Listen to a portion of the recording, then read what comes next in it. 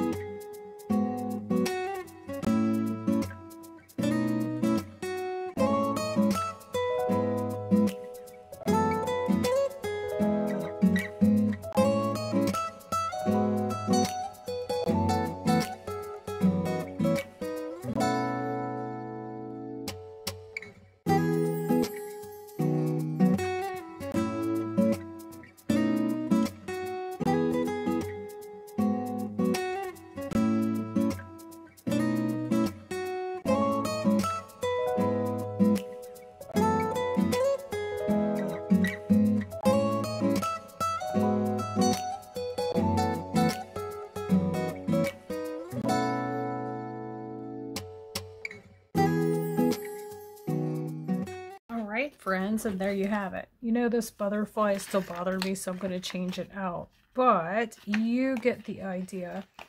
I had the big one. That big one covered the backpack. Now I don't like that the butterfly is sideways. I didn't think about that very well. So maybe let's do, let's see. I think I'm going to center it and put the butterfly in the center. I think that makes me happier. Yeah, let's use this one. And let's center it. So let's do...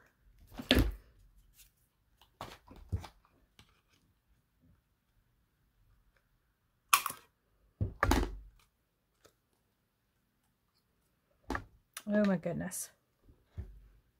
I just can't win for losing here, can I? That's okay. I think it'll all work out in the end. So, oops. Could also do a button too. Bet you that would be cute. Let's see. I'll be right back. Okay, got a couple button candidates here for layering. I kind of like the screen one. So how that would work, in my brain at least, is threading it through. So giving it an additional layer. Oops, where'd it go? I am so not good at small tactile movements. I always blame appearance. They say they must not have gotten me those block games when I was little or something. I don't know. My fine motor skills are not great. All right, let's see. There we go. Let's try that. See what, uh-oh. Don't want an upside down butterfly, it'd be worse. All right, and I'm gonna tie the top just to keep it stabilized there. Come back. All right, aha, there we go. Now we're cooking. Now we're cooking. I covered up both of my mistakes.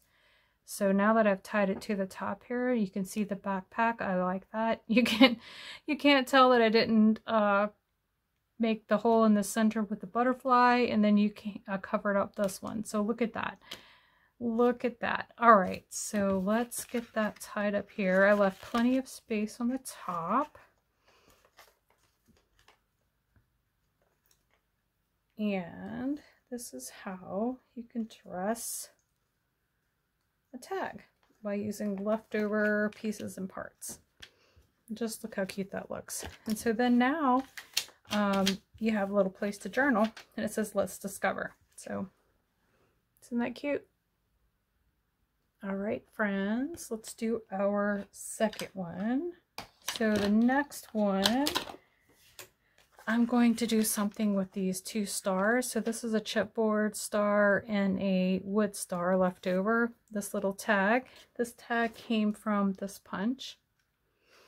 And you can purchase, like, there's little, you probably have a small die in your stash or a small tag. Or you can you can make yourself a tag. Let me show you how to do that. All right, here we go. All right, so I'm going to make a little tag. Okay, so you have like a little piece of paper here, and I want to make a tag. You can punch it out, or you can use your paper cutter. I just kind of eyeballed it, and